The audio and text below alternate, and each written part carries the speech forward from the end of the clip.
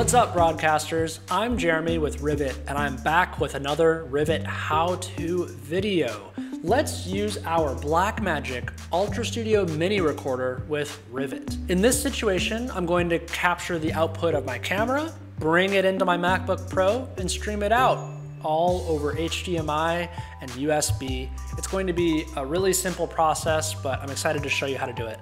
Let's get started. First, I'm going to create a stream in my Rivet dashboard. So I'll hop over here, click on create a stream, and I'll name this BMD test. I will enable telemetry because I have a pro account, and that's going to allow me to get some really useful SRT statistics. Enable contributor camera, of course. For a decoder, I'm going to just put a placeholder for now for the decoder IP address. And for port number, I'll, again, put a placeholder, but that's a common one I use anyway. On latency, I'll put 250. I have a pretty fast internet connection, but I want to get a little bit of extra headroom in there. And I'm going to leave SRT stream ID blank. For resolution, I'll use 1920 by 1080p, 30 FPS, that looks good, and video bitrate. For this, I'm using a professional camera. I want to get a very good quality, so I'm going to use 10 megabits per second. That's going to get awesome quality H.264 encoding. For audio bitrate, I'll choose 192 because I'm not doing anything musical. I'm just recording my voice. That'll be plenty. I don't need any encryption, and I'm not going to set up a program feed for return. And now I will click on Create Stream.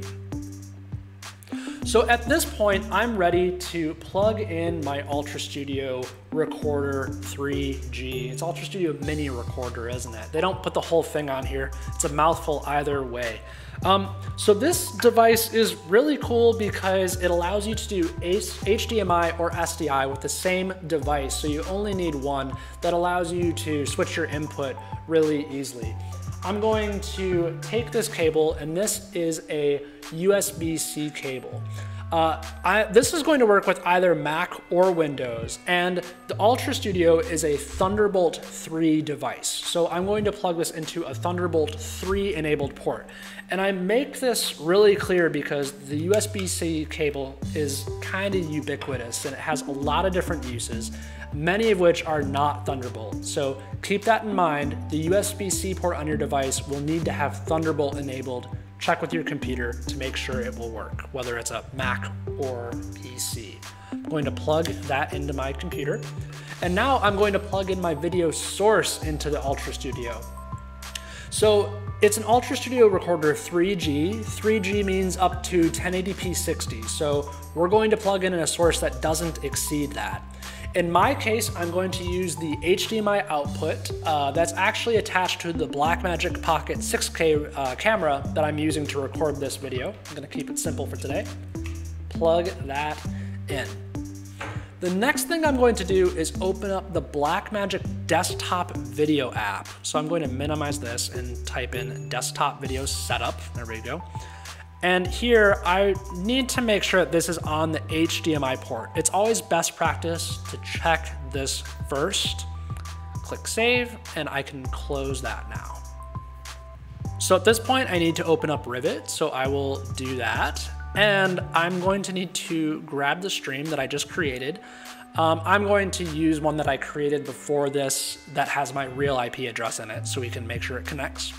I'll copy that and paste it in. Obviously, you'll paste in your Rivet ID that you created. I will now click on Get Started.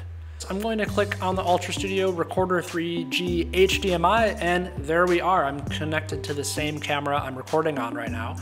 Audio source, I will do the UltraStudio embedded audio connection. So this is going to grab, in this case, you can see it flicked on my other camera while it made that change.